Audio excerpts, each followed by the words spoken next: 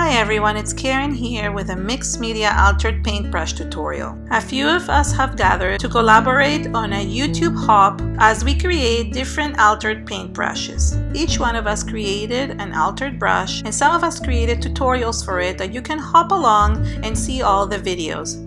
Some people are just showing their paintbrushes on their blog, and some of us even have some giveaways. So it's really worth it to go along and just look at all the different paintbrushes so you can see what we've created. A few of us are having giveaways, and I'm having one as well, so stay tuned to the end of the video so you can see what I'm giving away and how to enter. The links to all the other brush videos and posts are in the description area below, as well as all the materials I used to create my brush. The first thing I did is I took a 3-inch wide brush and covered it in white gesso. I just gave it a light coat on both sides. This brush has long bristles, so I could basically embellish a little bit more than one with short bristles. And I went both front and back and added the gesso.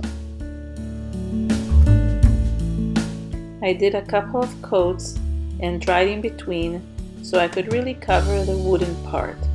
In terms of the bristles, I actually didn't cover them all. I just lightly brushed them with a downward motion to just create a little bit of white at the edge where the metal touches it. I took a lid from one of my mixed media jars and covered it in white gesso as well, as this was black. I guess I could have used a white lid, but all the lids from Finnabair are black, so I knew I had to cover that as well. And here I am giving another coat to the brush while I'm drying the lid, and then I gave the lid a second coat. It didn't really have to be perfect because I was going to cover it with tissue paper, but I just wanted it to be a little bit of white so you don't see that black underneath. This is a heavy gel lid that I had finished, and I saved a bunch of the lids so I could create a brush. I took some Tim Holtz tissue paper and some Liquitex matte medium, which is very fluid and liquidy, so it's really easy to use with a tissue paper. And using a brush, I started applying the tissue paper in all different areas on the brush and collaging it on top. I didn't want it to be perfect. I wanted it to look as if the brush is just covered with a few different areas of tissue paper, so you can have that really cool texture and designs on the background. And I went all around the handle, both front and back, and covered them. And even though I was going to add more mediums onto it, the designs peeked through the mixed media products, which was really nice to see. I'm showcasing 2 brushes here today, but in reality I'm only showing the process for one of the brushes, as both of them are the same, just in different colors.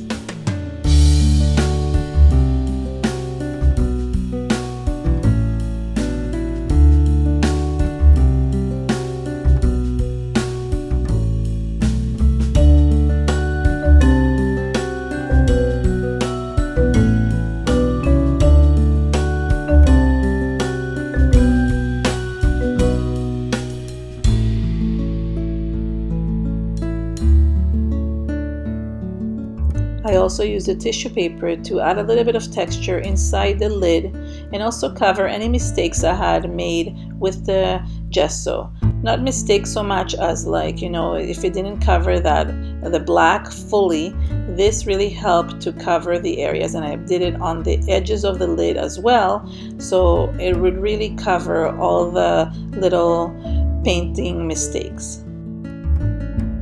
Now I started working with the composition. I took Blue Fern Studios chipboard piece, I actually don't remember the name of it, but it's just a circular kind of embellishment, and put the lid on top of it. And then I took a Prima resin butterfly and some other resin pieces and started up putting them in different places on the brush. These are swirls, flourishes, that are also resin from Prima Marketing. And I started designing how I liked my brush to look. I knew that I wanted the moth or the butterfly in the center, but the rest was kind of playing around with it and figuring out where they would look nice. Once I had everything in place, I took some heavy gel from Prima, Finnabair, and started gluing all the embellishments to the background. The only one that I kept loose was the butterfly, just to have it, just to kind of figure out what I wanted to do with it. I wasn't sure, but all the other elements I glued together. Then I took a little flower, also from Prima, and just glued it in between the swirls to kind of hide the areas where I hadn't filled them in. Then I took some butcher cord, and this is just string. You could use any string for this, and I wanted to create the strings that go down the dream catcher. My idea was to create a dream catcher out of a brush and to have that center area to be the center of the dream catcher. So as you can see here, I'm using some glue to kind of make sure that the cords hold down and I'm able to have them in the place that I want them. I used about 5 different strings, and I knew that I was going to add the feathers later.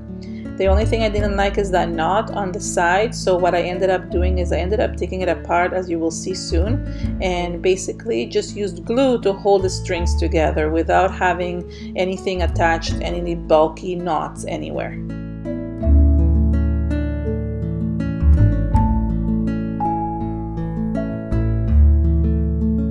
The next step was to add some art stones because I wanted to have a lot of texture, and I took the mini art stones and some soft matte gel, and I love this technique as I dip my paintbrush in the gel and then dip it inside the art stones, and they stick together really nicely and create this bulky effect with the stones, so that way they don't go all over the place when I'm adding them. So here I am adding some stones in some area. This is this area at the bottom, but also adding some inside the circle towards the bottom of the circle. I just wanted to kind of add texture, not everywhere, but in some areas, to really make it look as if the stones are falling down the brush. So here I am adding at the top, and then some on the edges as well, and then I go inside. Once I finished with the other art stones, I took the smaller ones and added a few more with a little spoon in the wet areas where the glue was. Then I took my moth or butterfly and added a lot of gel and glued it to the center of my circle. I let this dry overnight. I actually let it dry more, almost like 2 days, because I was busy and I hadn't had time to get back to it. So it was really dry to start adding the Ken Oliver color bursts, and I knew that's how I wanted to color it. So I took them and I started adding the powder onto the background. You have to make sure that you use something to protect your mat with them, or with basically any ink, because you really want to be able to clean them after. I used 2 colors from the Caribbean collection, lime green and turquoise, and then I sprayed them with water to spread it around. Then I took some of the metallic color bursts, metallic sky and metallic jade, because they were both blue and green and matched perfectly with the brush that I was creating. When you're playing with color bursts, you have to add them in layers to really build up the color. So what I did is I dried in between layers. First I dried the ones that I added in powdered form, and then I put the metallic ones, and again I dried it, and I played around back and forth with the colors to make sure that the color really builds up.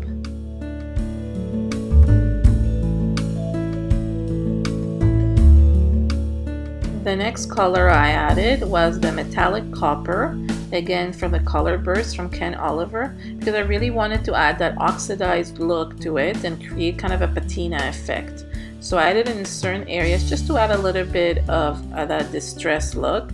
And then I took the tangerine color bursts from the Caribbean set just to add more rust effect to the background.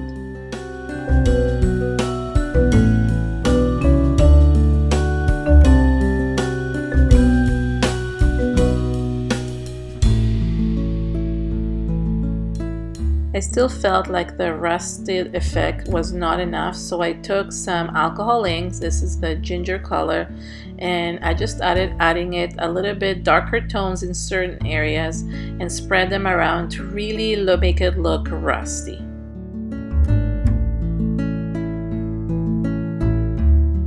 Then I went back with the metallic sky and just added it to the butterfly to just color it in and give it a little bit more of that blue color, and then a little bit of the jade one as well. So I had to play back and forth with the colors, which is always the thing that you have to do with different inks to be able to get the look that you like. So I just continue playing until I like it, and that is according to what one person likes. You might like it less colorful or less dark, and that's up to you to decide. So you can basically play around with the colors until you're happy with the result. It doesn't have to be exactly like mine.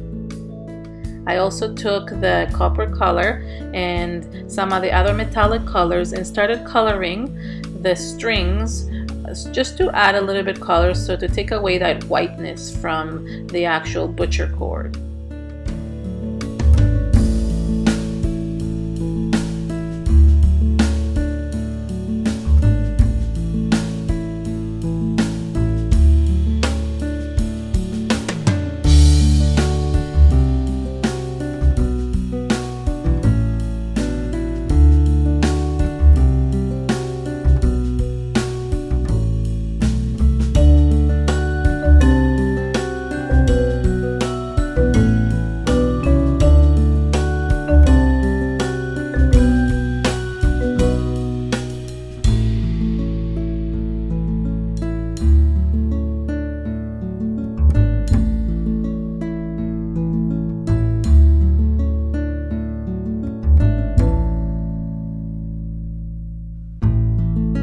Went ahead and lightened it up using some gold metallic color burst, and I basically went around in certain areas, kind of in the center of the butterfly and in different embellishments, to just add a little bit of highlights of the gold, because after I had added the blue and the green, it really became very dark, and I wanted to just kind of lighten it all up.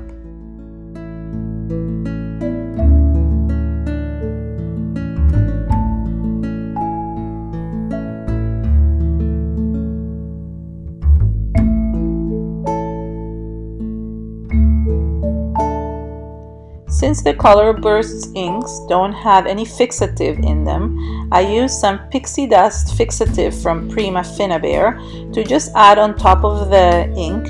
That way it will not run when it's displayed. I took some feathers from my stash, and using some copper wire, I wrapped them around the butcher cord at the edge of it to basically finish up the dream catcher and have feathers on each one. I took two different colors of the feathers to just bunch them up together and tie them up at the bottom of the cord.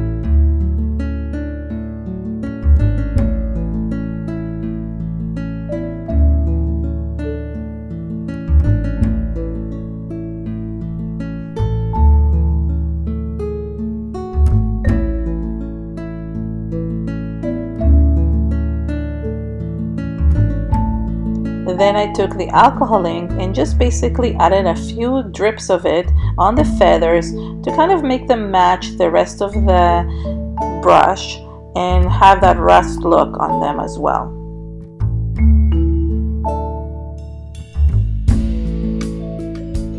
Finally, I took some Prima Finnabair Art Alchemy wax in the aged brass and just added a few highlights on certain areas to just make everything shine and bring up that really nice luster to the surface.